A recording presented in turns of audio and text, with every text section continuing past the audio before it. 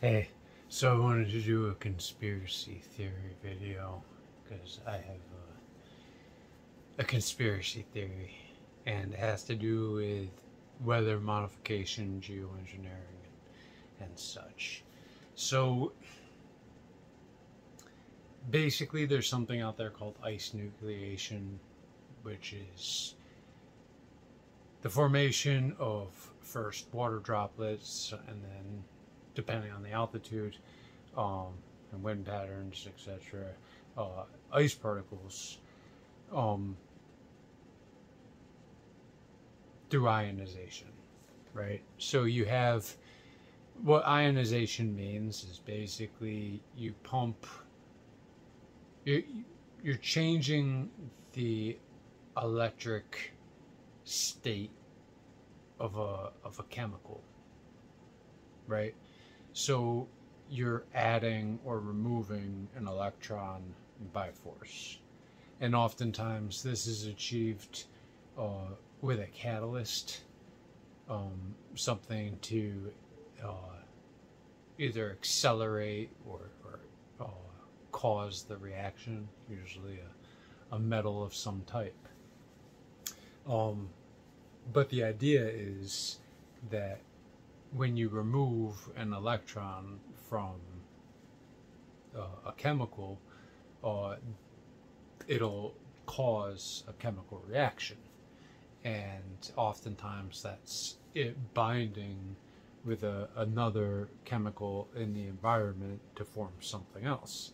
And if you bind enough stuff together, it starts to look like a droplet, especially if the other stuff in the atmosphere is water molecules.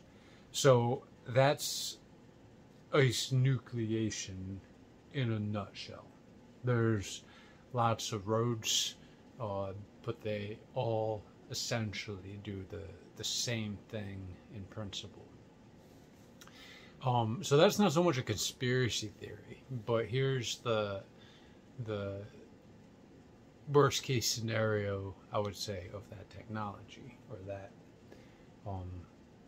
yeah, you could call it technology. So the worst case scenario in that situation is the use of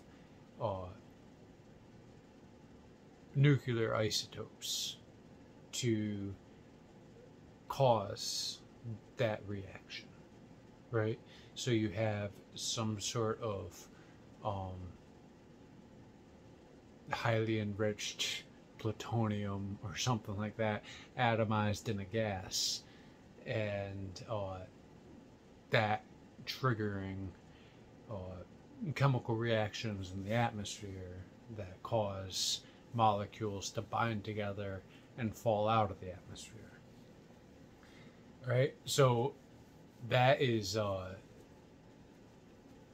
probably the easiest way and the worst way to make it rain, so to speak. So the fastest, cheapest, dirtiest way to achieve that would be a nuclear war, but it's not the only way. You could release gas. You could send planes up, and the reason that you might do that is because of the energy density in the material you're dispersing. In other words, it's highly effective for the amount of mass that you have to transport up there. The downside would be that it is visible, right? So NASA could basically see you doing it. You know, the Nuclear Regulatory Commission could probably see. I don't know if they have active satellites themselves. I'm sure they have access. So it's visible. But here's where a conspiracy theory becomes a possibility. It's not visible to the citizens. We're at the mercy, oftentimes, of government agencies telling us we're in danger. But if the government agencies are the ones telling us, are the ones putting us in danger, why would they tell us? So that's my conspiracy theory, because it's plausible and it's lazy. Honestly. Yeah, so that's my conspiracy theory for the day. That the easiest way to cloud seed is through ice nucleation. The easiest way to initiate ice nucleation is with radioactive material, and